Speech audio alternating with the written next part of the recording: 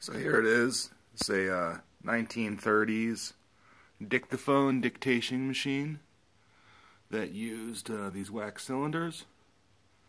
We picked this up at an auction. A couple of more cylinders down here.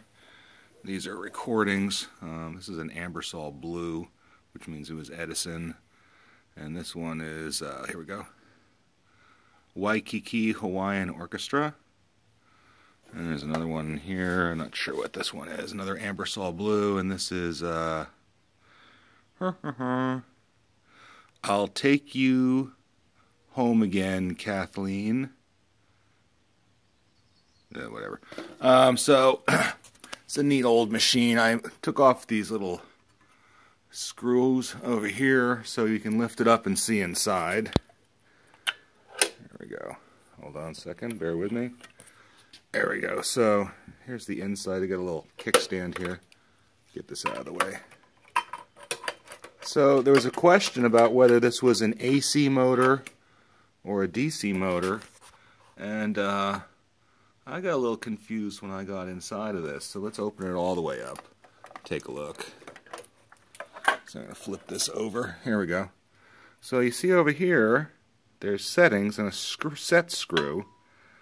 DC, 60 AC, 133 AC. And that was a little confusing. I'm going to have to do a little more research on that. It's the magnet weights on the fan. Oh, and this is really cool. It's a leather belt with a wooden rolling caster tensioner. And the belt's all there. It's not broken, which is nice. And here we go. So let's close this down. A little kickstand there. We close it up. And there's a listen, which drops the needle, neutral, and dictate.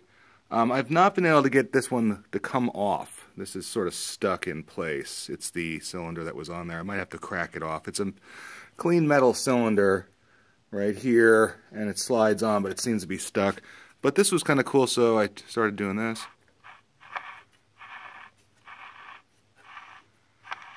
So there's nothing on this one, but it definitely wants to play. And the way it would work is you've got this recorder here.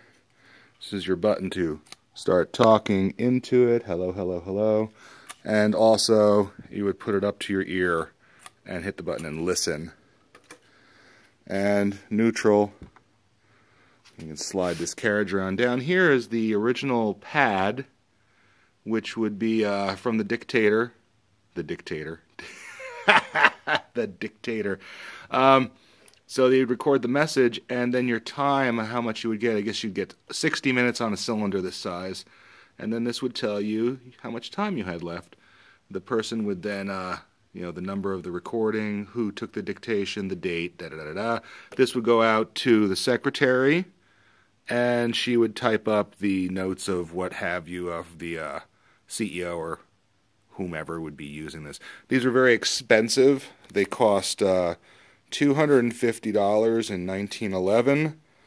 This has the rolling cart, which you don't see too often anymore, which would hold 6 additional cylinders. The machine itself cost $250, and in today's equivalent, that would be about $6,500.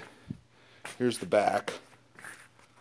You can see there's the little 12-volt plug, I believe.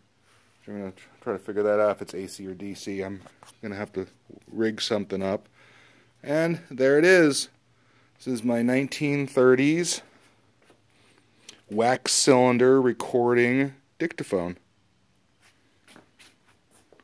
It's all cleaned up on the inside and the outside, and I'll be listing it on Etsy a little later this week.